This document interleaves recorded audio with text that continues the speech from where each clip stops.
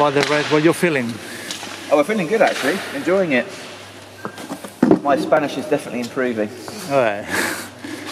But no, it's been good actually. The paddle last night was pretty hard because we got really cold, and it was there was a load of mist coming off the water because it was so cold. So it's really hot. You could only see maybe 10 meters in front of you, and there was loads of trees in the river. So we had to be pretty slow, and yeah, we were all freezing cold. We got a proper chill, so that wasn't great. But then we slept last night and had a good feed and warmed up. And then this bike's been quite interesting. It's, as you can see, really, really muddy. Yeah.